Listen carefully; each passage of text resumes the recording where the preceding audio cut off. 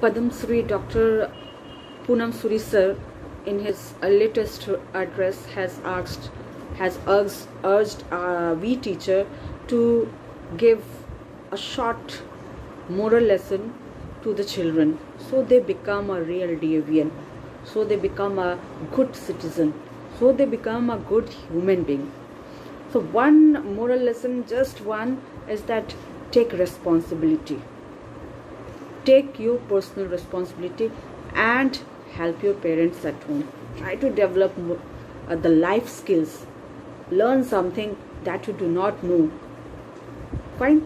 So Ritu Saxena once again welcome you on this platform for this session, and I hope you are enjoying your studies. You are well connected to your teachers. You are doing your work. You are showing your enthusiasm, and it is very good. This positivity is very much required, very much is the need of the time. We are studying so much and you have to learn so much. You have to practice and move forward. You have to be the better version of yourself. Fine. So we are going to study today. Ajay, let me ask a few questions. Since science is all about questions, asking why it happens like that, metro runs on the track, why the tire is of rubber, why the copper wire is used for the conductivity of electricity, how the electricity is being transferred to your home, how the simple activity of boiling water takes place. Have you wondered? Have you wondered how a polar bear survive in extreme climatic condition? Have you ever thought why the ventilation is on the top? Have you ever seen the fish seller, how they keep the fishes in that thermocol box? Why? Have you seen the casseroles at your home? What is that layering? Have you seen the high ceiling? What is the significance? There are so many questions. Why it happens? Why it is like that? Why you are sitting at home due to this corona? Why? Got? So here my question is, how you can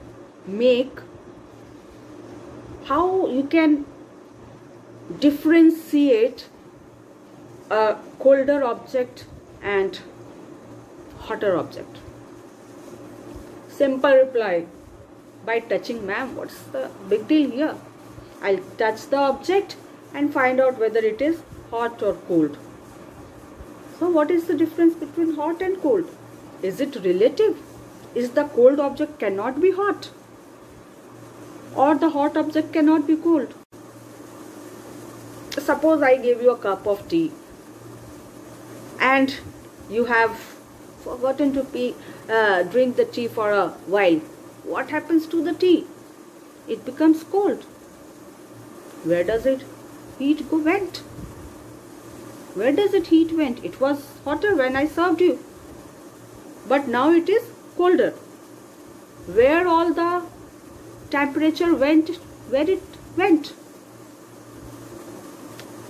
You are correct. Very much correct. You know, everything in the universe tries to attain balance and equilibrium so that they are living in harmony. If someone is more, it wants to give to some other object so that they come into balance. In this case, if I keep the boiling water just like that, because it has more heat, it will give the heat to its surrounding, because its surrounding is having less heat. Whereas when I keep the cold water here, it will give away the coldness, right? No, It won't give us the coldness. In fact, it will take the heat from the surrounding to maintain the balance. Interesting. Very interesting. You know, in earlier time, this heat energy was supposed to be fluid. You know what fluid is? Fluid is liquid. When you see honey is a little denser. When water, it is a little thinner. But when we talk of honey, it is thick. So it was, in earlier time, heat was supposed to be fluid, which flows from the higher level to the lower level. But later on, it was found that it is just the form of energy. What is energy? Think. Try to recall what is energy. You have studied in standard 6. You have recalled, that is correct. Energy is the capacity of doing work. So how do you find out whether the work has been done or not by energy? We have studied plant. It used solar energy to prepare its food. So it is doing work. It means that energy is doing work to bring some change. One more example, a simple one.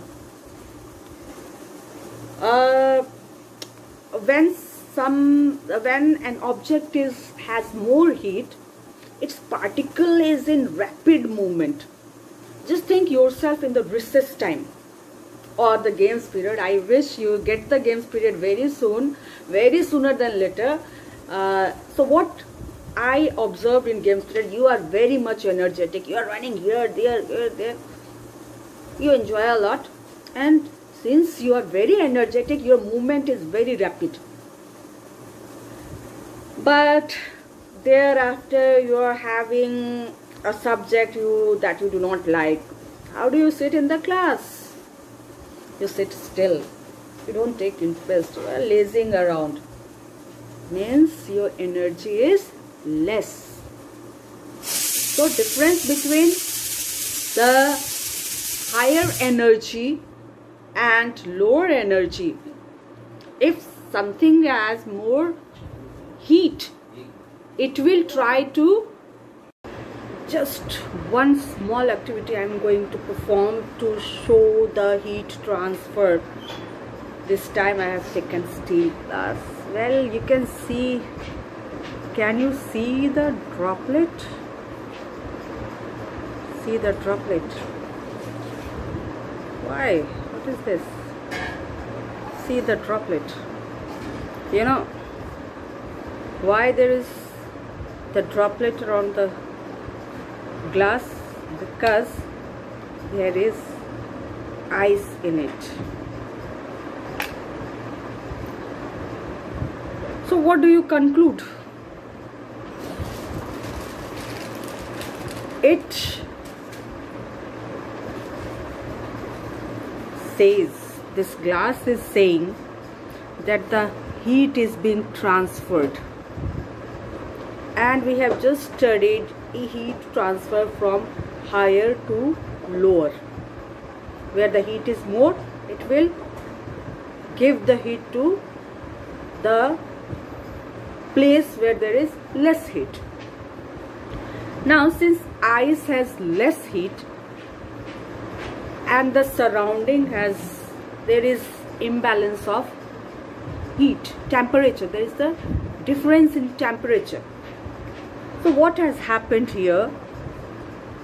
The heat has flown to this direction, and this water droplet, since you know that in our environment there is moisture in it, water vapor is around.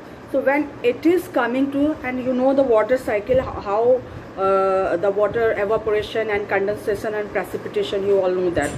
So see, here is the precipitation, how precipitation is happening, how condensation. And so here the water vapor is there in the surrounding. It is coming in contact with the cold glass. and it is turning into, since it is water in the vapor form, and at the moment it touches, since heat is transferred from higher to lower, it is transferring here and turning into water, and that's why this glass is perspiring, this is sweating. So it says that heat transfer, it's not that this coolness is transferring, it is that the heat is transferring to this ice to balance it. When it will become total water, when the temperature of this water becomes the when the temperature of this water is equal to the temperature of its surrounding, there the transfer of heat will stop. This is the small activity to show how heat transfer. So this is it, and there will be a short slide. Okay, and stay safe, stay happy, and keep learning. Thank you. And here we go with a small video on heat and how it transfer. What is the difference between heat and temperature? And we are quite familiar of the term hot and cold.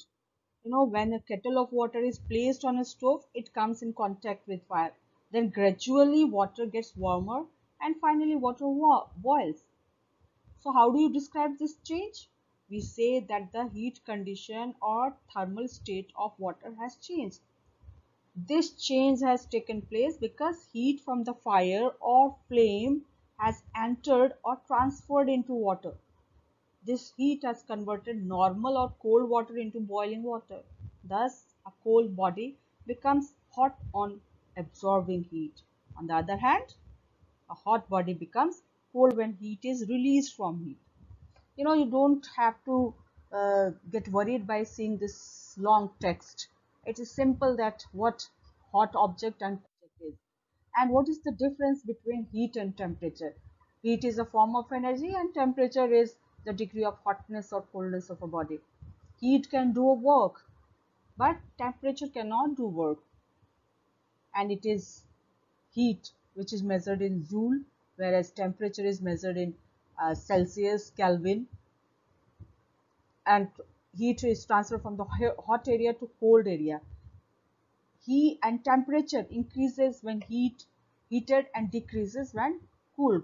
Means when we give the energy, when we give the heat energy to the object, it becomes hot, and when we take away the heat from the object, it becomes cool. And there are things, temperature is a measure of degree of hotness. It's simple, and I hope that this chapter is quite clear.